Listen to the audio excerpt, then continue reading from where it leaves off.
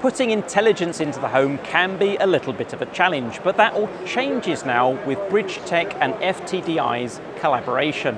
FTDI have USB to UART technology along with power delivery for powering small networks. And when that's coupled with Bridgetek's video technology and a Raspberry Pi 2040, that gives you an intelligent home. So nice to see you, Fred, here at Embedded World 2022, back at the FTDI stand. Yep. How's the show been going so far?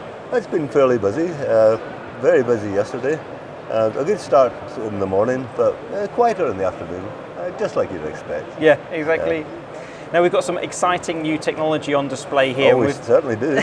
And it's all integrated here into this display platform which you've been working on with Bridgetek. Could you take us a little bit through what's inside? Okay. A brief look. It's the product name is IDM 2040. Okay. IDM stands for Intelligent Display Module. The 2040 is quite interesting though. Where did that come from?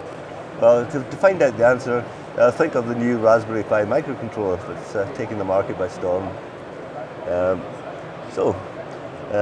Just a word about the Raspberry Pi since I mentioned it. Yeah. Why do we use the Raspberry Pi microcontroller? Apart from the fact it's actually available and very well priced. Yes. Yeah.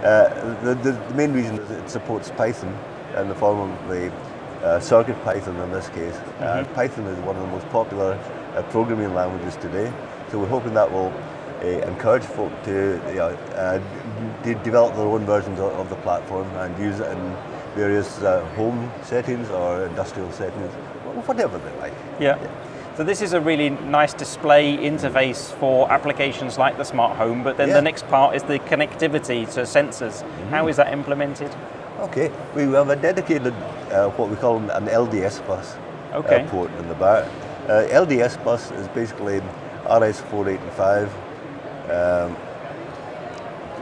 over I2C, or is it the other way around? Anyway, it talks RS485 and emulates I2C. Over the bus? Yeah, over the bus. The backbone of the bus also contains a high voltage between 20 and 24 volts, which supplies the backbone. The high voltage in turn is changed back to 5 volts for powering the individual sensors. But more from Gavin later. Yeah.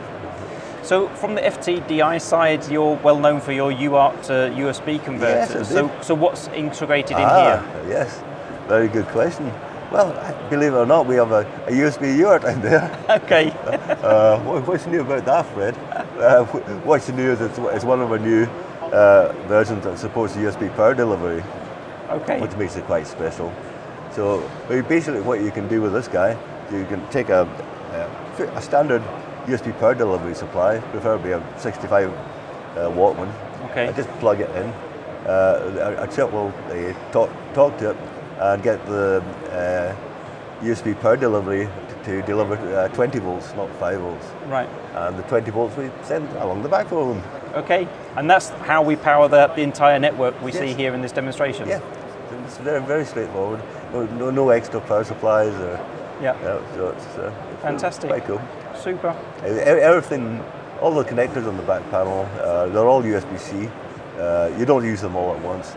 Some of them are just used for programming the Raspberry Pi. Okay. And for development mode. Others can be used as standalone, just if you just want the power supply and so on. But it's all USB-C, so we're not asking you to have an assortment of different cables. And that's the key thing, isn't it? They have a drawer of them today, yes, absolutely. So what sort of applications do you see this going into? Well, I certainly hope to see it enable a lot of products that combine with the sensors.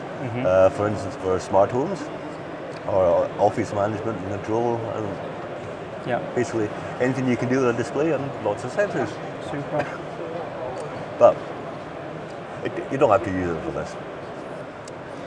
We've got a demo here showing it connecting the same interface, but connecting to a DMX controller that can control all your fancy lighting for your house or stage or whatever you like. Yeah.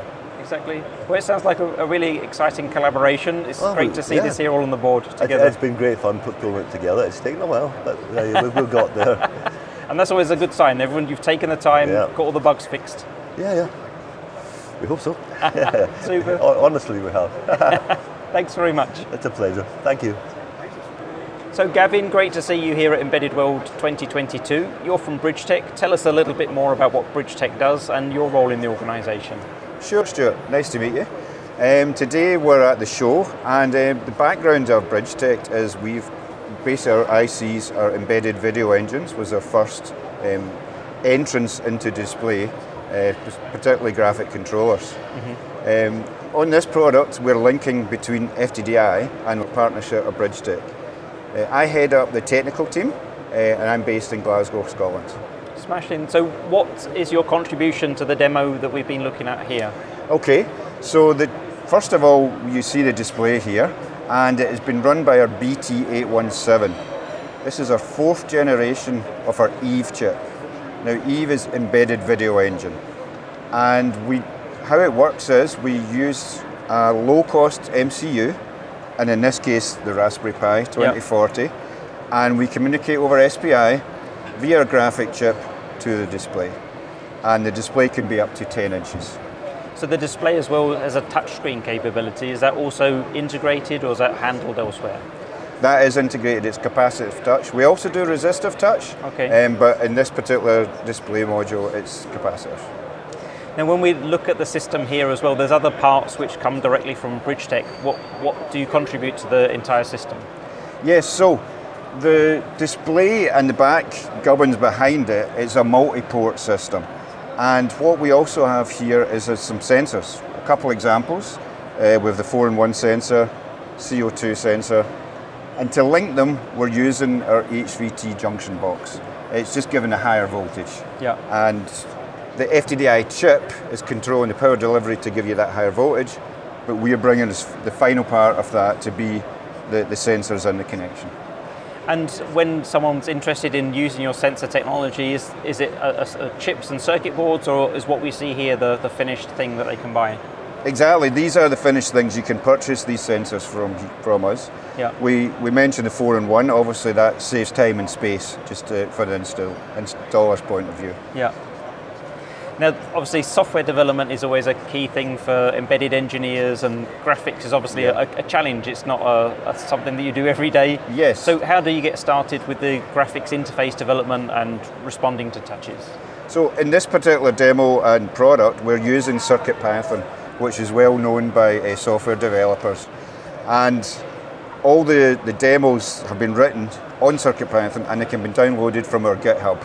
So you go to our website and you can look that up, and then if you have technical questions you come to my team and hopefully we resolve them. Super. And what type of applications are you seeing your customers trying to develop at the moment? Mainly display modules. We get a lot of questions about how the embedded video engine IC is integrated, but with so many applications out there from our different size displays. For example, it could be coffee machines or lift displays. Plenty out there. But this is a different solution because we're obviously adding in the sensors to this particular module. Well, it's a fantastic demo and a great collaboration between the two companies we see here. Thanks for your time and guiding us through the whole solution. You're welcome, Stuart. Thank you.